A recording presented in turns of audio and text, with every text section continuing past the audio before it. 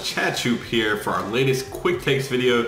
And before we get started, just take a moment, scroll below, click subscribe if you like the content, but be sure to leave me a comment. Let me know what stocks you want me to feature in an upcoming quick takes video, bank it or tank it video. These are videos where I'm just running through 4 or 5 stocks. I got 5 stocks today that we're gonna run through and just look at how they're performing based on the price charts. But well, today with everything going on, we also have a few comments that we're gonna throw in there about what these companies are going through and how that's being reflected in their price charts, but then ultimately where we expect the stock to go from here. So scroll below, leave me a comment, let me know what stocks you want me to feature as we get into our video today. And with that said, with the volatility that we've seen with the variants coming out and having an issue with the markets causing a sell-off on Black Friday, the worst Black Friday in 70 years, when we're in the middle of a recovery because of worries over a variant, and then market tries to bounce back a little bit. And then the Federal Reserve testifies before Congress. Jerome Powell, the Fed chair, comes out and basically does a complete 180 from where we were this time when the pandemic started. Because when I go back, I remember it like it was yesterday. We were actually at a company retreat in March 2020 in Orlando.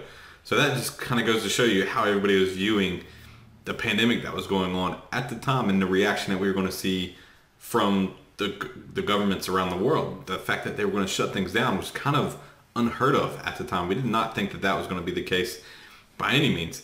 And we were sitting there, but what happened that really changed my mind on the whole outlook, because I was very bullish when we started to see the early volatility from the news of COVID-19 coming up, and just that China was doing all these extreme measures to try to trap it. And it was like, well, that's not going to come to the U.S. We're going to stay open. We're going to continue to operate as normal and just treat sick and kind of go on from there. But then when I saw the Federal Reserve slash interest rates, because at the time they were raising interest rates, then they did a complete 180 at that point, slash interest rates to next to nothing. And I knew that that was a panic moment for the Fed. They knew that what was coming was going to be a storm, that their little interest rate moves were probably not even going to help, because that was a big jump. They didn't gradually do it. It was one full swing where they dropped interest rates back down to nothing.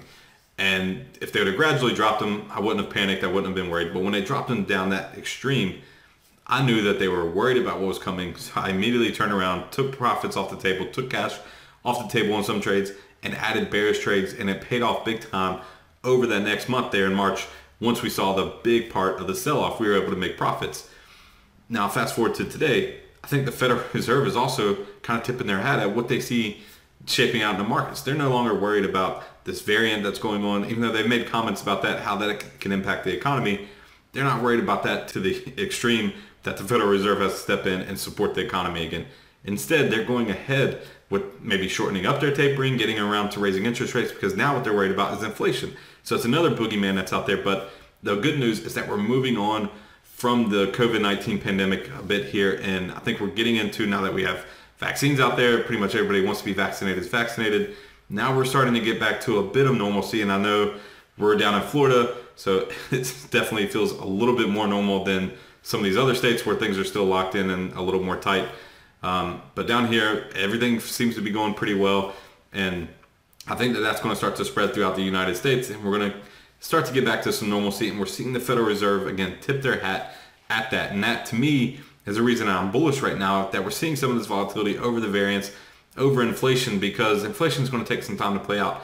The Federal Reserve needs to get back to raising interest rates, and I think that overall this is all going to be bullish for the stock market here as we head into 2022. So that's just our little background as we get into our trades today, to figure out whether or not these are stocks that we want to bank on going higher, or they're set to tank to head lower. So our first stock that we're going to pull up, and this one we talk about a lot, Tesla, the electric vehicle juggernaut that's out there that just, it's unstoppable. And I think that we can basically just throw this on a chart every single month and take a look at what's going on.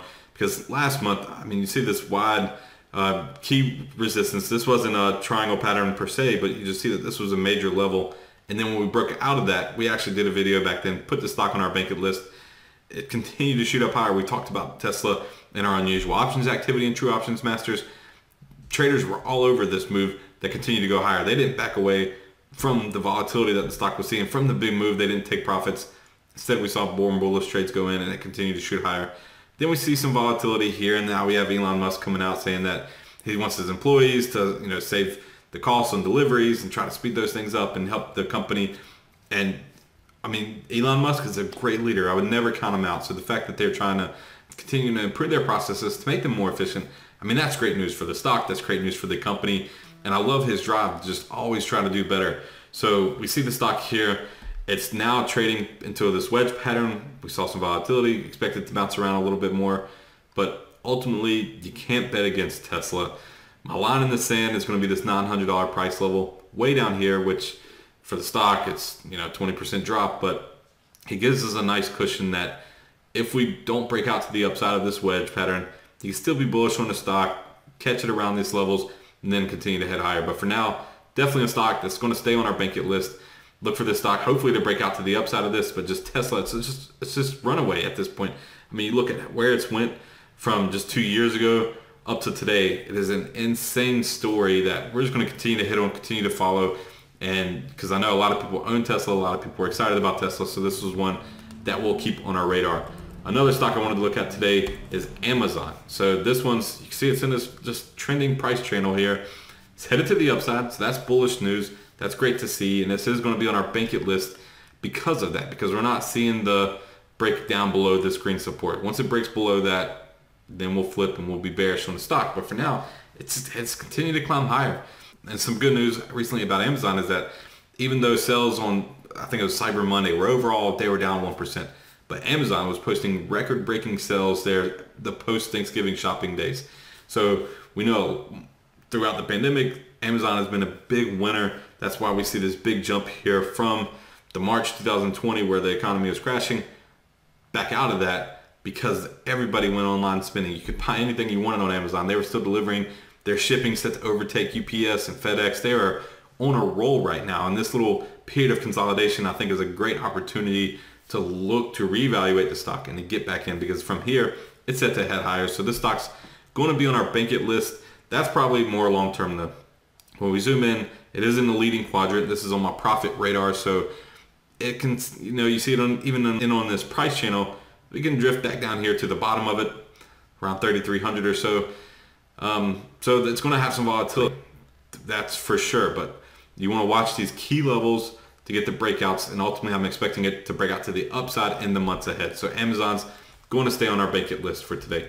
I mentioned that the variant has been a nightmare for air travel because people are canceling flights.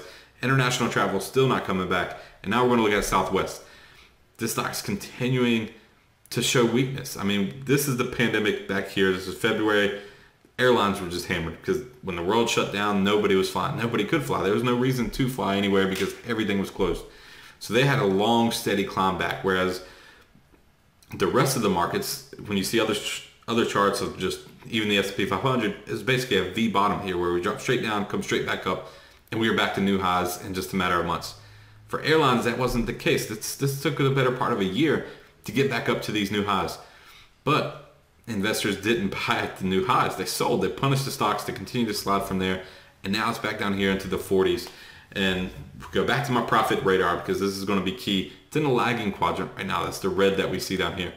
What that means is that it's been lagging the overall stock market, but through the natural rotation of these things, they tend to improve from here. So I'm expecting Southwest to at least catch a bounce here over the next month or so, start to rebound a little bit. And I think that's going to line up nicely with the variant being overplayed a bit. Now, I hope this is true. Clearly, it's all kind of expectations, but from what I've read, I've looked at even the South African doctors talking about the new variant, the Omicron, saying that the symptoms are mild, that yes, it's spreading, but I don't think this is going to be as bad as the Delta variant that already ran all through the United States. That's the most prominent one in the United States. So as we go to this Omicron one, I think the media fears right now are being overblown. And I think as that gets dialed back into reality a little bit, at least I hope that that's going to be bullish for the stock market because it's going to turn out to not be the worst case scenario, which I think the worst case scenario is everybody's panicking thinking that we're going to shut down again and all. And as long as we avoid that, as long as we avoid a shutdown, which President Biden has came out and said that that's the number one thing that he wants to do is avoid the shutdown as long as we can. And I think we're at that point that we should be able to because we have, they're coming out with even pills to treat COVID-19. They have the vaccines. So at this point, we have all the medicines basically caught up with the virus. So at this point, we should be fine and we should be able to stay open and continue to get back to normal even as more of these variants pop up. So Southwest Airlines, it's trending lower, but I'm going to kind of buck the trend here. I'm going to put it on my bank it list today And this goes back to what I talked about at the beginning, that I think we're getting to more inflation. And as our economy continues to open up, airlines are going to be a big winner. So I'm getting back into Southwest today. It's going to be on our bank it list.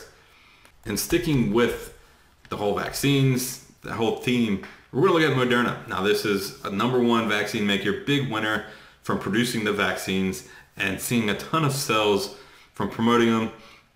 I mean, you can see it's a massive rally here for the stock since the pandemic began. And some of the volatility that you're seeing here is because, as I mentioned, they have a pill that's coming out that's not Moderna made, but there's a pill that's going to help treat symptoms. That way people won't have to rely as heavily on Moderna's medicines, on the Moderna vaccine. But then we saw news about the variant, and look, it started to shoot back higher. So this is a volatile stock. Today, this is going to be on our tank it list. And again, it goes back to my idea. I mean, we're seeing it on the chart too.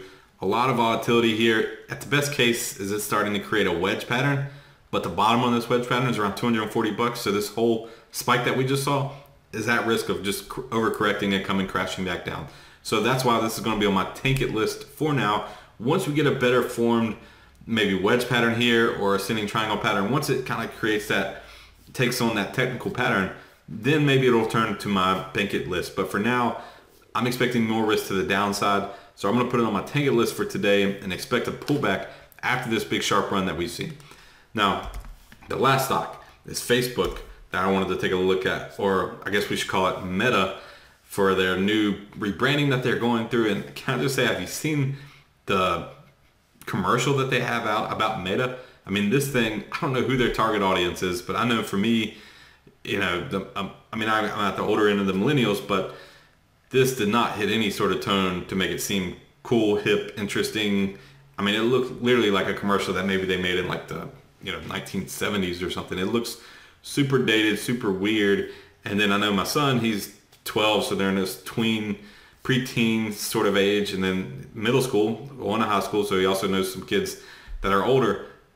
And I mean, they all hate the commercial. I mean, I guess they're talking about Meta or Facebook, but they think it's so dumb that, I mean, nobody's running out to get the Oculus VR headsets and to try to even figure out what Meta means. So I think this is a big miss for them, and ultimately I think it may be too early for their branding. I mean, something gave them the clue to go ahead and rebrand, but I think it's just showing up a little bit too early. Their platform, Facebook, the social platform, is still their #1 driver of revenue, of everything, of profits, of views, of their whole community. So I think it was just way too early to kind of jump ship on that and then create this Meta thing that's just maybe years ahead of itself. So volatility that we're seeing in the stock is part of that.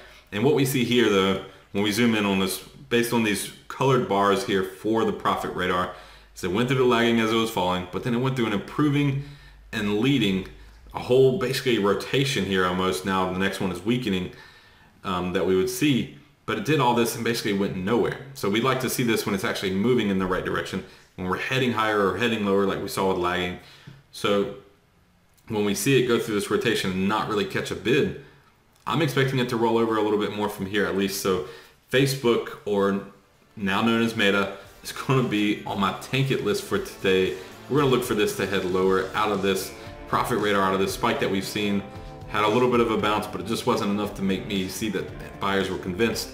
I'm expecting the stock to head lower here, at least over the next few weeks. So that's all for my video today. If you liked it, be sure to scroll below, click the like button to let me know. Don't forget to hit subscribe, and be sure to leave me a comment letting me know what stocks you want me to feature in my next quick takes video. So that's all for today. Until next time, I'm Chad Shoup.